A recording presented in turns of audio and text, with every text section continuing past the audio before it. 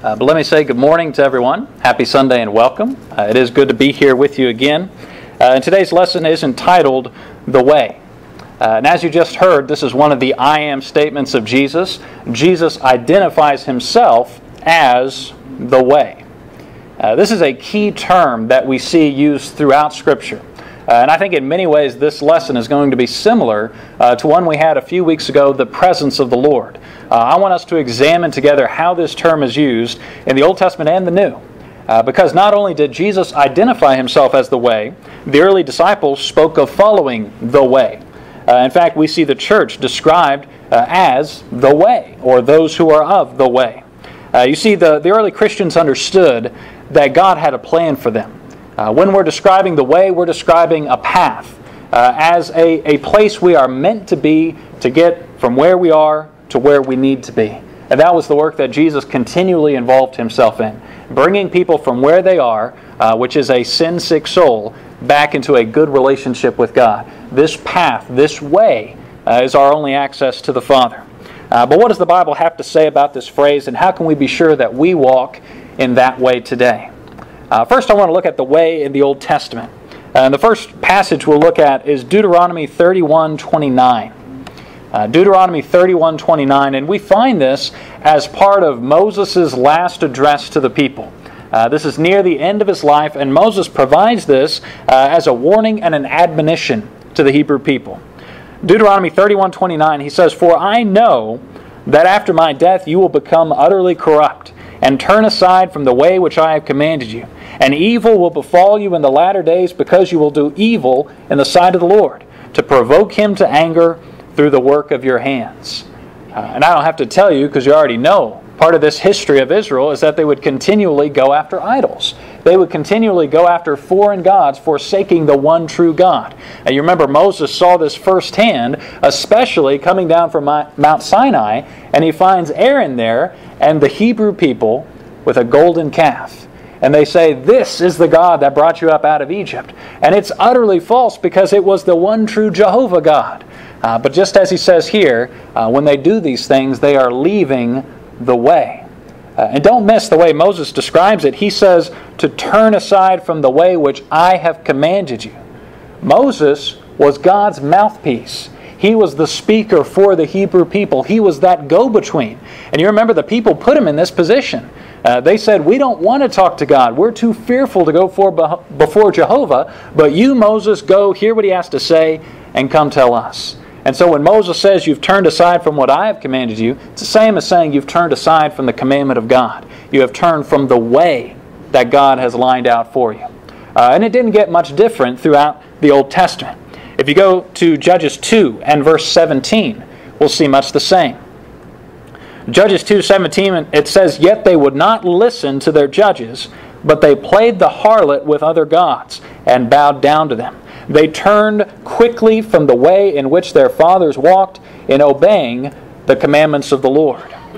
Now you know this time period, this is after Moses, and even after Joshua. They weren't perfect, but for the most part, under Joshua's leadership, the Israelites were pretty good. But after his death, and after his contemporaries, what you find is a return to much wickedness, and another desire to heap to themselves foreign gods, and that's what they're doing, to go as a harlot, to go and to be unfaithful to Jehovah God. And notice here it's described in the same way, to turn from the way. And here it says to turn quickly. To turn quickly from the way in which their fathers walked, which was the way of obedience, the way that would highlight Jehovah, the way that would submit to His will. And so this is not a point unique to the New Testament, and I think we need to realize that, especially as it's attached to an I am statement of Jesus. When Jesus says, "I am the way," this brings to bear every Old Testament verse about this way. The way in which the fathers walked, the way in which Moses commanded, the way that Jehovah gave instructions to His people. When we leave that, we leave God. And in the same way, obedience is tied to Christ. But a little further in the Old Testament, in Psalm 32 and verse 8, we have the way mentioned again. Psalm 32:8 says, "I will instruct you and teach you in the way you should go. I will guide you with my eye." And we pair with this Psalm 119:30. In 119:30 it says, "I have chosen the way of truth. Your judgments I have laid before me. And this goes to show and back up the idea we were trying to lay down. When it says the commandments that Moses has given, or when it says the way in which your fathers have walked, it's clear that we're talking about those who are obedient to God, the way of truth. And you can see this from both of these passages, that God will instruct His people and teach them in the way that they should go. And He did this through Moses and the prophets and others. And in the same way, the way of truth, Psalm 119, that is the way as lined out in the judgments and teachings from Jehovah God. And so as we see this line up throughout the Old Testament, there is a path. There is the way. And when you're walking in that way, you're walking in obedience, you're walking in right relationship with God, you are serving Him and submitting to His will. You recognize God as sovereign ruler and creator. When you leave that way, when you turn aside from it, you are being unfaithful. You have gotten off the marked path. You have gotten off the instructions of God, and you go into the world, you go into sin, and you go into danger. That's the way as it's laid out, even in the Old Testament Scriptures. But what we need to talk about as it relates to this issue is the way of man. And this is the second point that we come to. Because just as sure as there is a way lined out by God, there is a way from man. There is a way that humanity in our own wisdom has lined out, and we say, well, here's a different path. See what Scripture has to say about that. We go to the book of Proverbs for much of this point. And first is Proverbs chapter 4, verse 14 and 15. Proverbs 4, 14 and 15. It says, "Do not enter the path of the wicked, and do not walk in the way of evil. Avoid it, do not travel on it, turn away from it, and pass on." We pair with it Proverbs 12, 15. "The way of a fool is right in his own eyes, but he who heeds counsel is wise." Now the first thing I want you to notice here, the way of man is the way of a fool. Because when man tries to act without God, man fails every single time. We need God. We are dependent on our Creator. Mankind needs a Savior. And so in every sense, trying to stand alone is a recipe for disaster. But notice this strong admonition from Scripture. When it describes the way of the wicked, when it describes the path of evil, Proverbs in 4:15 tells us this: "Avoid it, do not travel on it, turn away from it, and pass on." Now the way I was raised, and it may have been similar in your house growing up, if my father said something once, I was required to obey it. If my father said something once, I need to listen up because that was instruction and I had to obey. But look here, we've got it 4 times. Avoid it. Do not travel on it. You need to turn away from it. You need to pass on. You get the idea this message is important. The way of man leads to destruction, and that's why we see such a strong commandment against it. 4 times, you need to get away from this. This is not where you need to be. And as we see the way of the Lord and the proper way to go, the way of man holds every danger, holds every misfortune. And so that's why he says over and over, don't go in this way. He describes it as the way of the fool, like we mentioned. What we need to do is to heed counsel. Take the advice from God and His servants to get back in the right way. Don't follow in the way of man. The book of Proverbs has more to say on this point from chapter 13 and verse 15. It says, "Good understanding gains favor, but the way of the unfaithful is hard." The way of the unfaithful, that's the way of man. That's the way of wickedness, and it's described here as hard. Hard, why? Because you're doing it without God. And clear from this context also is you're doing it without understanding. You're doing it without the knowledge that comes from the instruction of God. And we pair with that Proverbs 14:12. There is a way that seems right to man, but its end is the way of death. I wanted to include this verse, but I could have chosen it from 2 different contexts. Because just 2 chapters later in Proverbs 16, this is repeated almost word for word. There's a way that seems right to man, but its end is the way of death.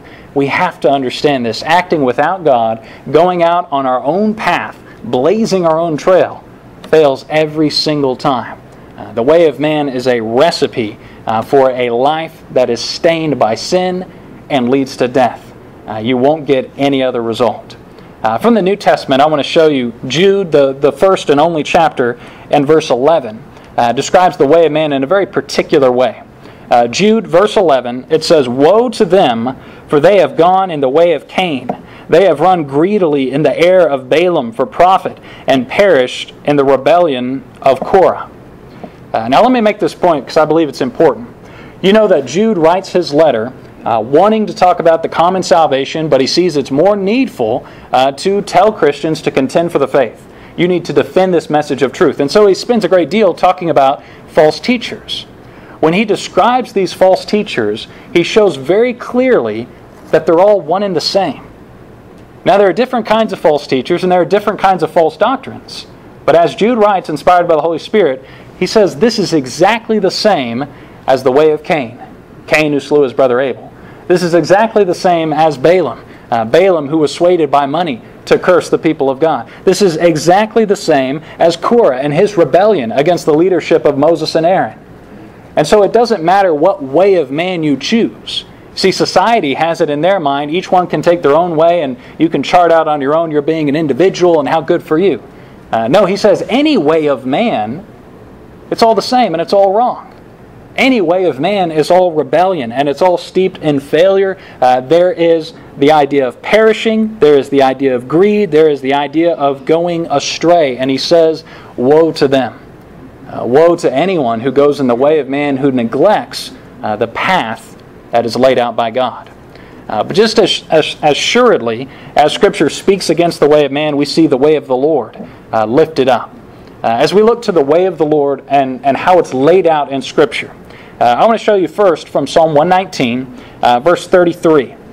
Teach me, O Lord, the way of your statutes, and I shall keep it to the end. To be instructed by God. That is the way of the Lord. And we cannot allow any other source to be our origin for this teaching. The way of the Lord must come from God. It is, after all, belonging to Him. It is of the Lord. The way of the Lord doesn't come from the traditions of men. It doesn't come from the feelings of my heart. It doesn't come from popular opinion or a vote that we might call.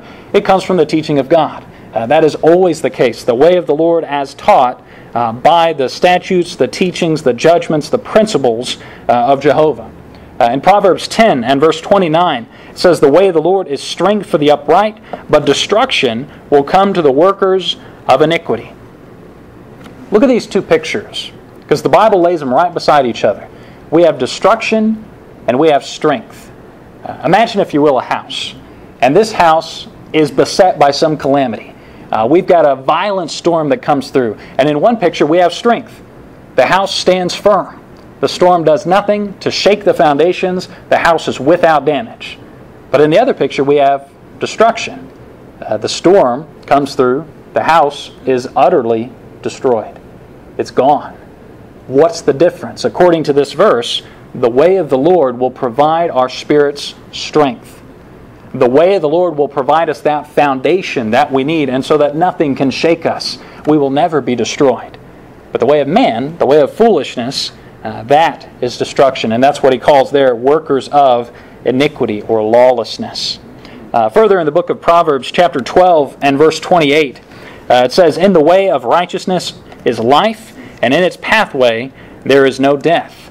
So the same idea, but with a different picture. Instead of strength versus destruction, now it's life versus death. And you can choose. If you stay in the way of the Lord, you have life. If you neglect that, if you go after the way of man, there's death and the eternal destruction that is tied to sin every single time. Proverbs 16:31 puts it this way, the silver-haired head is a crown of glory if it is found in the way of righteousness. I think it's a very interesting point. When we think about sin, and when we see sin highlighted in Scripture, usually it is tied to the recklessness of youth. Usually it is tied to the foolishness of sowing wild oats and the inexperience that says, can't I just live it up? When those have lived and gained experience, have seen the consequences of both sides, those choices of life and death, those choices of strength and destruction, what we normally find is experience shows them that the way of God is the right way to go. Now that doesn't mean everyone who's older lives righteously, but that's the design. That those who have those silver hairs, they have the wisdom from their time because they've seen the good and the bad. They've seen the rewards of following God, and they've seen the pain that comes when you neglect Him. We come to the New Testament, Matthew 7, This is a popular context to bring up with this idea of the way.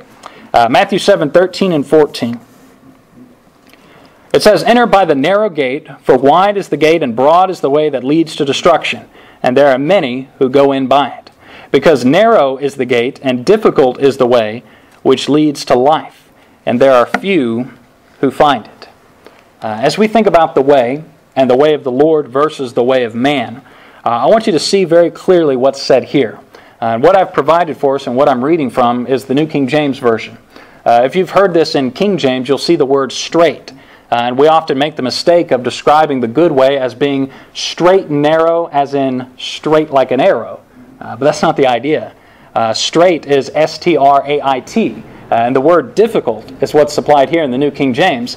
This is the accurate idea for this picture. The way of the Lord is in many ways harder than the way of man. And we need to realize that because oftentimes temptation is pulling us to the easy way. It says just do what comes natural. And sin comes natural for us because what we see is a chaotic world where sin has its reign. But what we are called to do is to come out of that, to come out of the world and follow the example of Jesus, the higher Christian ethic, to go in the way of the Lord, which is more difficult, but look at the end, the way which leads to life, and few there be that find it. Why is it that few find that path that leads to life? Because few are willing to walk in the way of the Lord. There are many who would rather take the downhill track that leads straight to Satan's home. Take the difficult track that calls us to righteousness. Take the track that calls us to honor, to a life submissive to our Creator. That's the way to life. The other path leads to nothing but destruction. And now our key text, John chapter 14.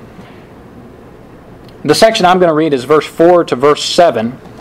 John 14, 4 to 7, he says, "And where I go you know, and the way you know." Thomas said to him, "Lord, we do not know where you are going, and how can we know the way?" Jesus said to him, "I am the way, the truth, and the life.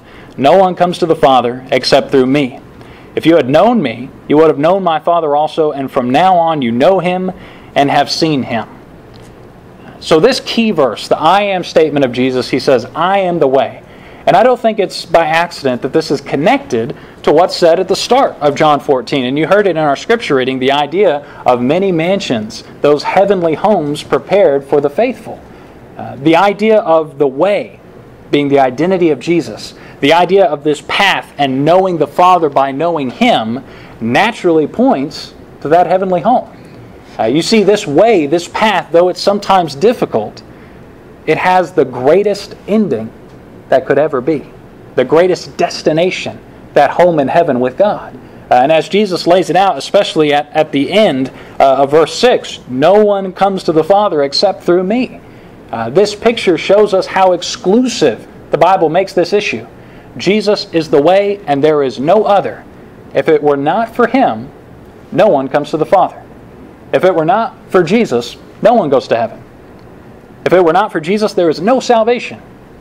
But since He is the way, there is a way in which we can walk. Since He is the way, there is the path of the Lord. And since He is the way, there is salvation. There is a heavenly home. There is every good blessing that is possible in the church.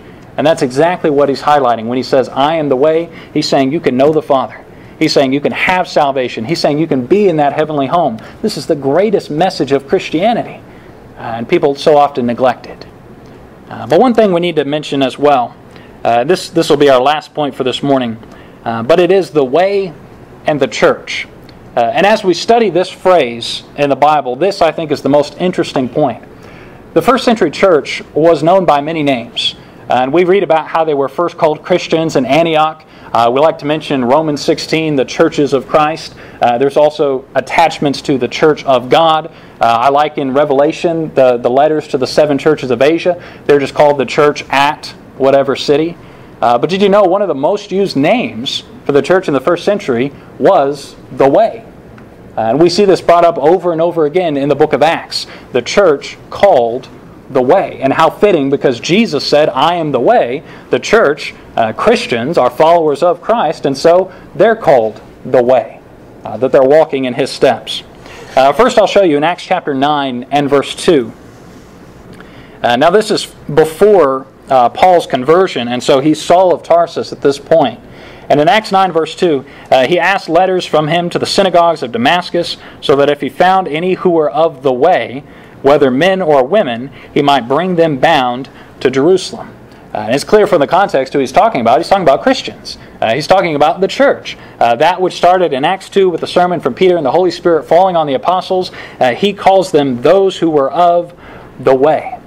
Saul here seeking to persecute the church, but this is the same group that he would later join and that he would represent to be a great spokesman for Christianity, for the way. And you'll find over and over it's still referred to by this term. And I think it's a link to Jesus in his statement.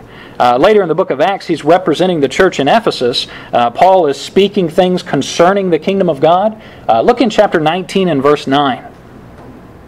Acts chapter 19 and verse 9, he was speaking in the synagogue there, but this verse tells us, "But when some were hardened and did not believe, but spoke evil of the way before the multitude, he departed from them and withdrew the disciples, reasoning daily in the school of Tyrannus."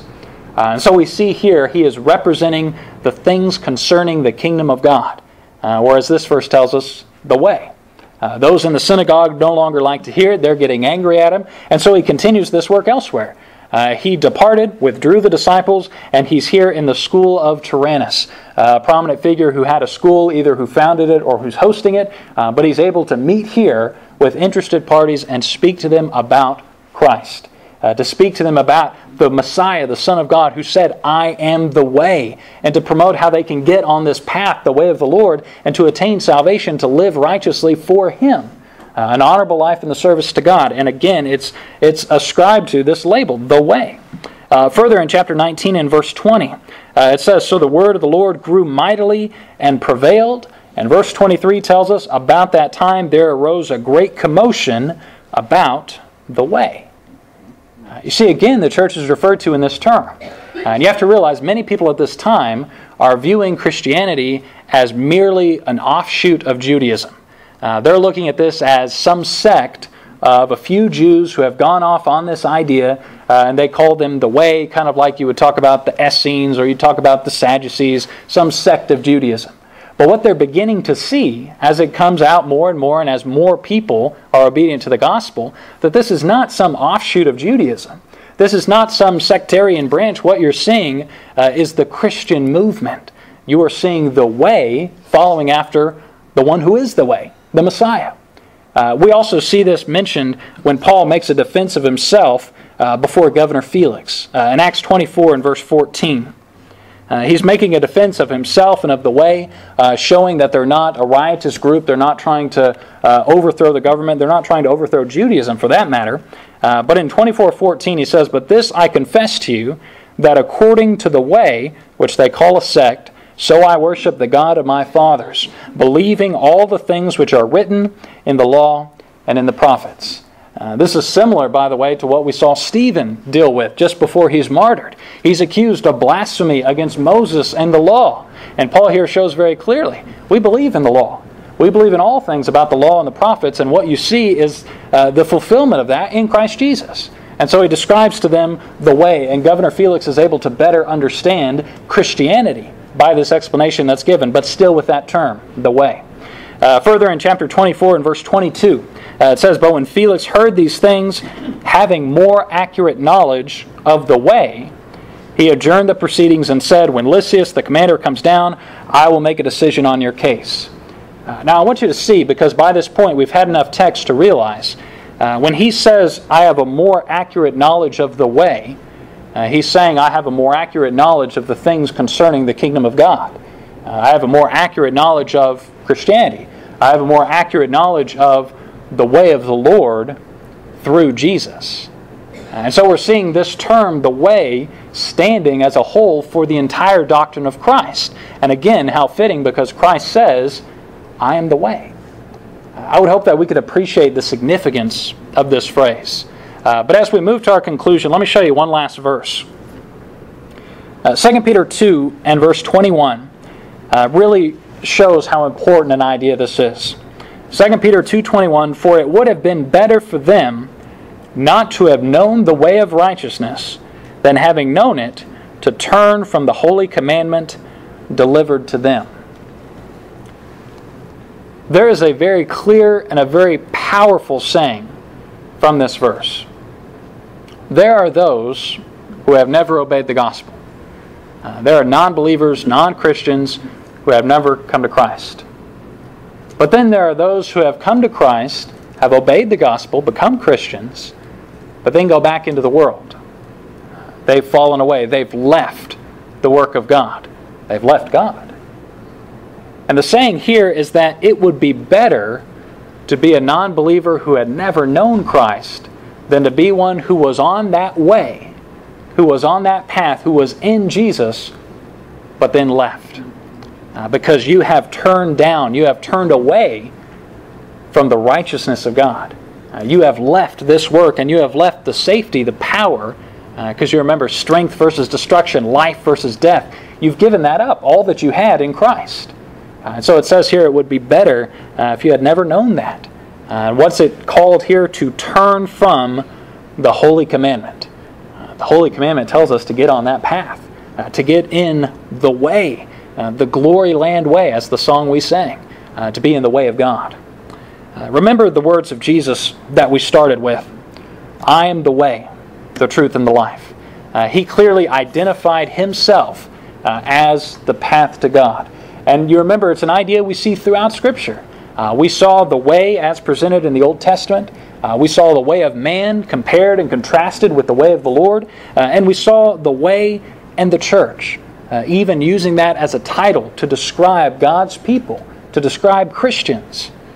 And so I want you to think about your own life this morning. Are you walking in the Lord's way? Could someone look to you and your life and say they are a man of the way, or they are a woman of the way? They are living as Jesus taught. It's very important, because as we look at the first century, the apostles and those early disciples and preachers, they were recognized as having been with Jesus, as having worked with Jesus, as bringing the doctrine of Jesus. And if we're not recognized in that way in the world today, there's a serious problem. Are you walking in the way of the Lord? And have you come to Jesus, who is the way?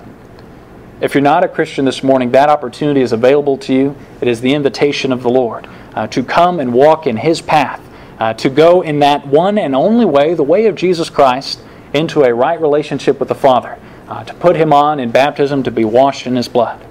And if you're a Christian who's turned aside, one who has left the way, you know the importance of this. You've seen it from Scripture. You must come back to God. And we'll do anything that we can to help you in this walk. If we can assist you in any way this morning, we would invite you to come as together we stand and sing.